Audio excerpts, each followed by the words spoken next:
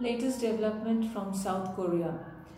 Lotte Chemicals of South Korea will be building Petrochem project worth 3.9 billion in Indonesia, which targets to generate an annual revenue of about 2.6 billion.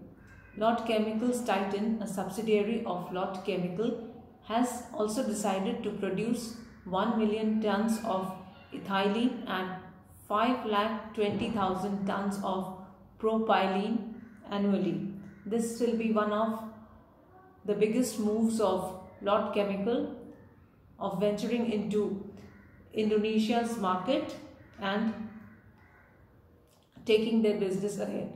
Stay tuned with my channel and please do not forget to click on my subscribe button for latest news and updates. Thank you.